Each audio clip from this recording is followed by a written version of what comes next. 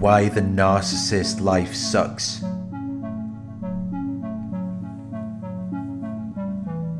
Why the narcissist life is very unpleasant. Why it causes them discomfort and unhappiness. The narcissist wants to portray this image of their lives being so great. They want to make you think that they're living a happy and enjoyable life. They are living in comfort and luxury with few problems or worries. And they may even want you to think that you're missing out. They may try to make you think that there's a side of them that you will never get to experience.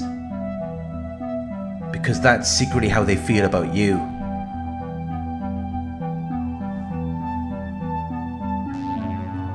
They know that you withhold the best side of yourself away from them after how they have treated you. They know that you cannot be yourself around them.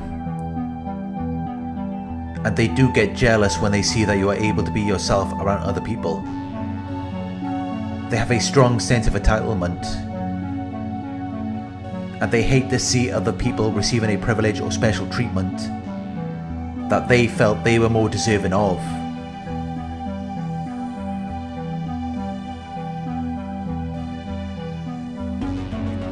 Which is why they will always try to get you to notice them. They will try to get your attention. Because they feel like they're missing out on something. And they want to be involved. But you should not want to be involved with a narcissist. They may try to mirror you or appeal to your ideals. But you need to realize that it's just a facade. It's just a deceptive outward appearance. And beneath that is nothing that you would want to be a part of.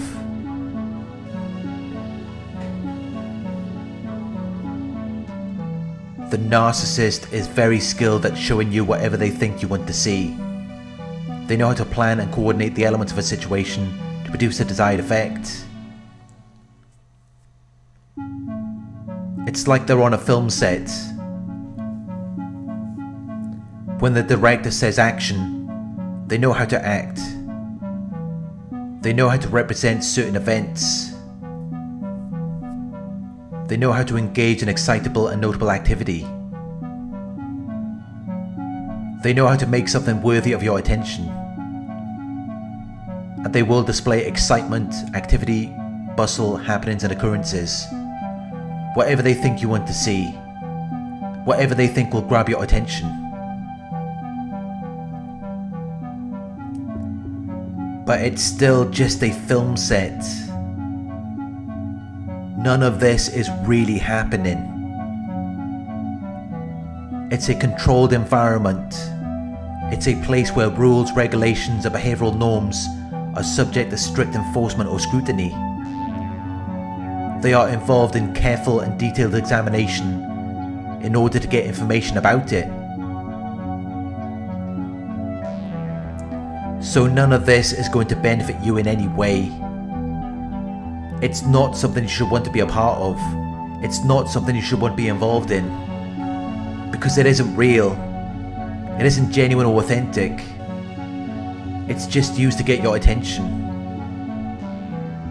And it is your attention that keeps the film rolling.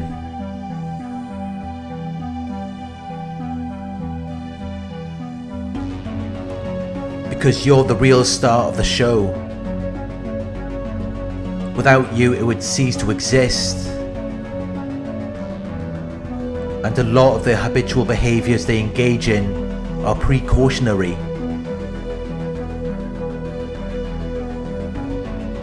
They are preventive.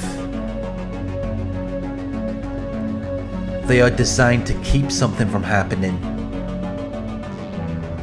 rather than to give you the authority or means to do something.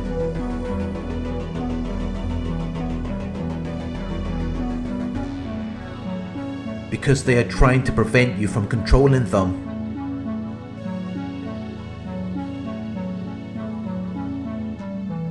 They want to control you.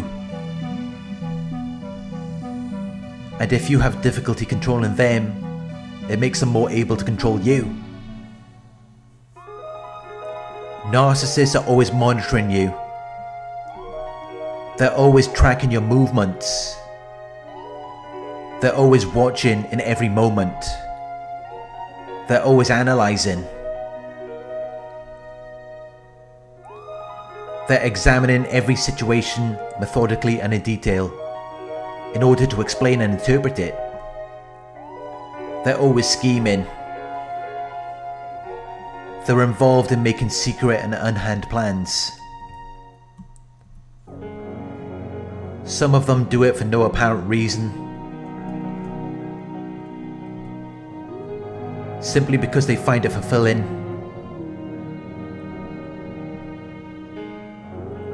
While others will do it without preparation.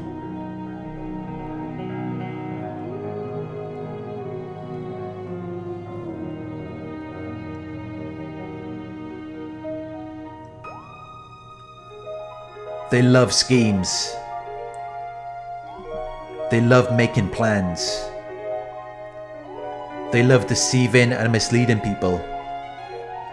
They love leading people astray and leaving you in a state of ignorance, bewilderment and helplessness. That is their livelihood. It's their everyday, ordinary activity.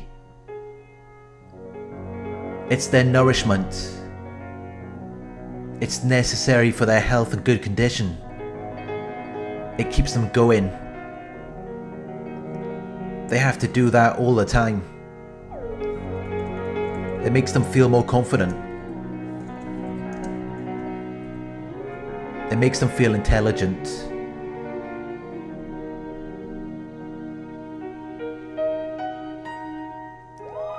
It makes them feel like they're pulling the strings. They're the supervisor and controller. They direct and oversee everything you do. They're fooling you and you can't see it because you're just inferior. You're their subordinate. Well, they're in control of you because they're so strong. They're better than you. And of course, they're also very good people. They're honest, helpful, and morally good. They're just trying to do the right thing.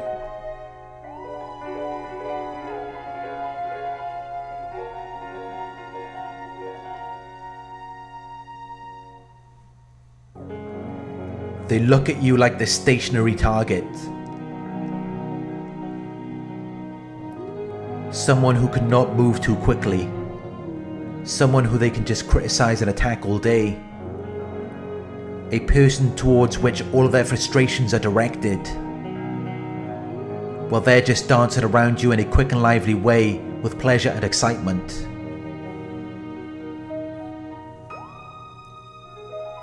While it's difficult for you to track and trace them. And they can just do whatever they want. Without any schedule or moral obligations.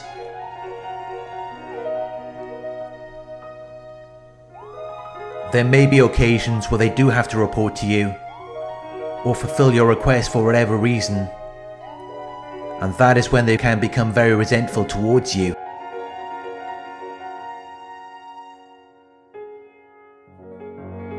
They feel like they have to get you back somehow. They have to cause some kind of disruption. To show that you're not in complete control of them. They have too much practical knowledge and experience to fall for that.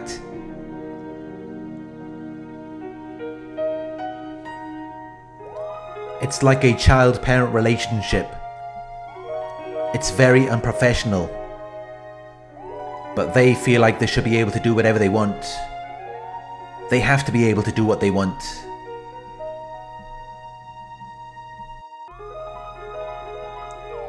It has to be set up in a way where they have no commitments or moral obligations, no authority. Their schedule has to revolve around control, rather than it revolve around doing something they enjoy, something that relates to certain qualities that are distinctive to them as an individual, because it's something they value or are interested in. It's never anything like that.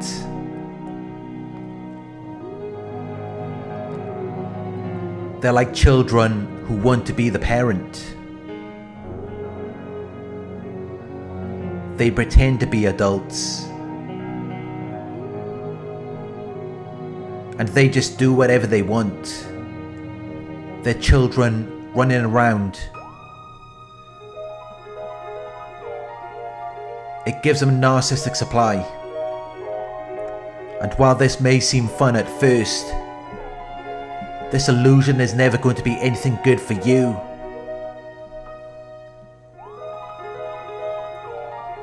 They will only use it to sustain you, so that they can sustain it. And then they will use it to hurt you at some point in the future.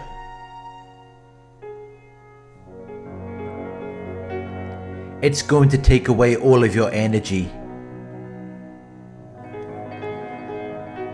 And you have to sacrifice your own life just to sustain it. You're the only reason why the illusion exists in the first place. You're the star of the show, but you're also the audience. Without you, the illusion would cease to exist, but it has to be maintained. Even if it is just a scam, even if it is just a deceptive scheme or trick used to cheat you out of something.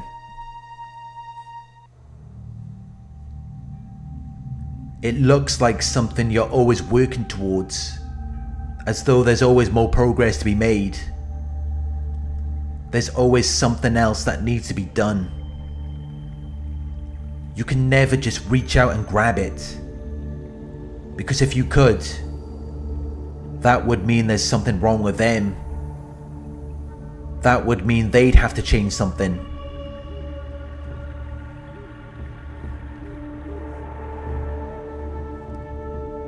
They put all of this stuff in the way that they expect you to deal with, and that's meant to be the problem.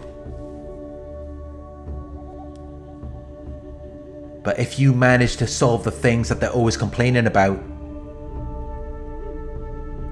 there still has to be a problem, so that they have a means of expression and release.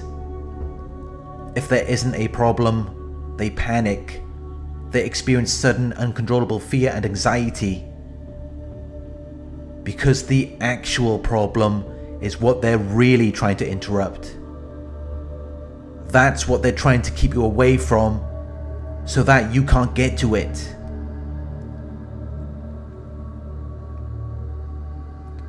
And that is why you should never confront them on what they're doing,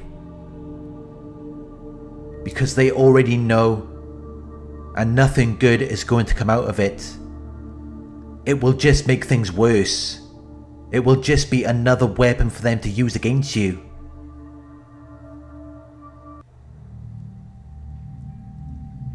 Some of them are more aware of their problems and condition than others. But however aware they may be, they really don't want to reflect on that. It makes them very angry and upset. They just see it as a threat, as something you are using to intimidate them. They just see it as something bad, as though you are just going to destroy their life. And that is when they can become very dangerous. They will try to destroy you.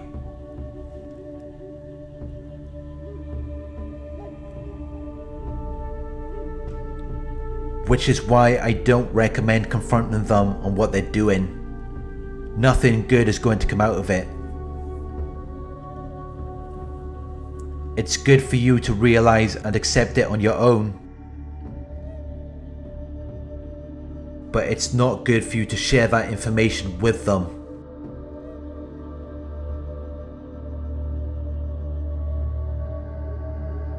The narcissist life sucks. It revolves around maintaining this environment that they have set up,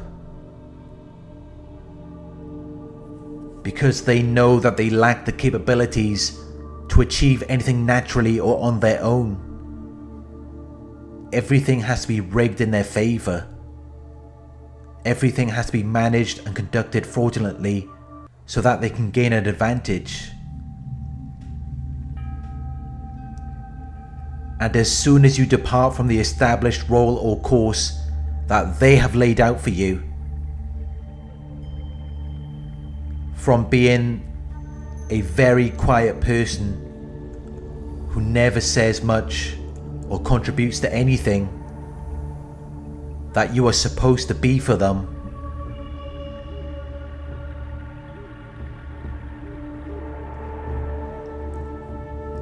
it will reveal their true nature. Because you're like their life support. You're what's keeping them together.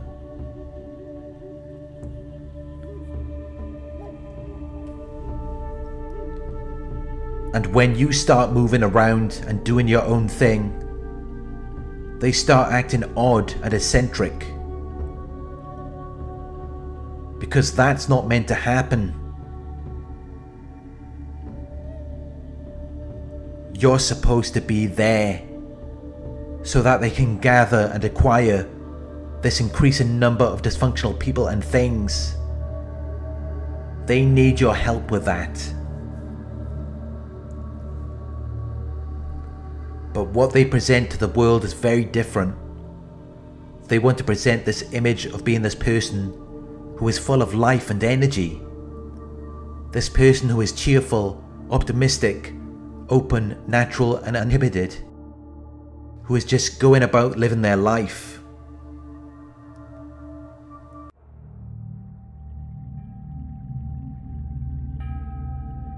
And you just become this person who seems to be lacking strong features or characteristics.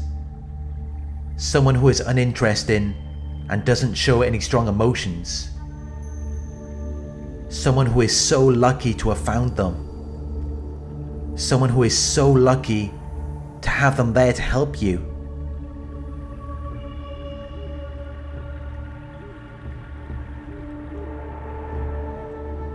But when you start moving around and doing things that they can't track, things that they can't control,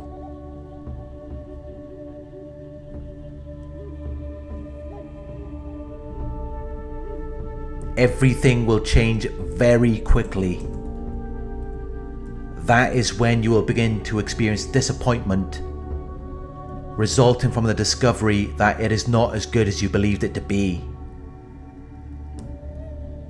Because it's really just an illusion. It falls apart when you don't stay in your place to sustain it. Because it's just a fabrication. It's been invented to deceive people.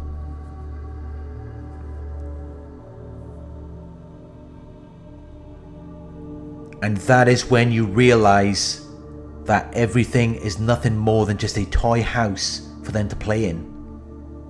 None of it's even real.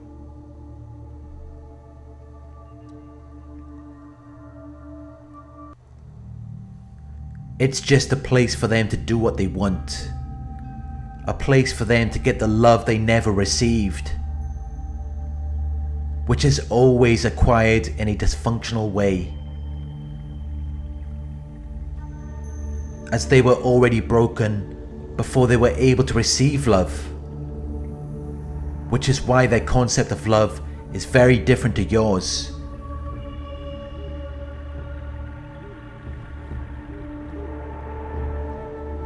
They see love as something you give rather than something you share. To them, love is something that they receive from you.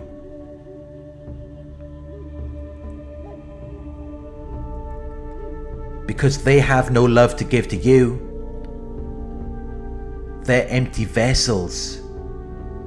And empty vessels who have the least talent and knowledge usually speak the most, speak the loudest, and show excessive and unnecessary concern about something. Because they're looking for you to fill them up with your love. The only problem is, nothing is ever enough for them. They're like bottomless buckets. Nothing you pour into them will ever be enough. They will always feel miserable and dissatisfied with their lives, no matter what you do for them.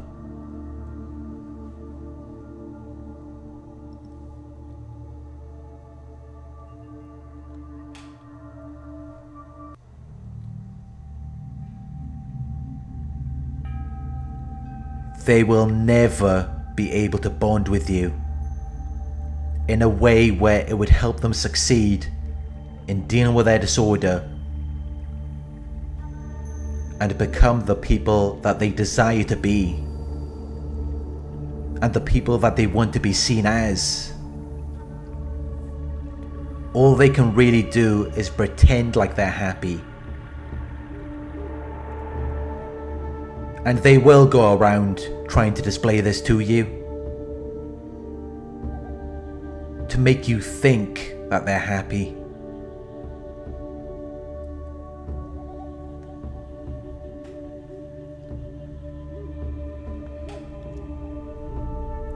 But it is just an illusion. And the closer you get to them, the more you will realize that this is true.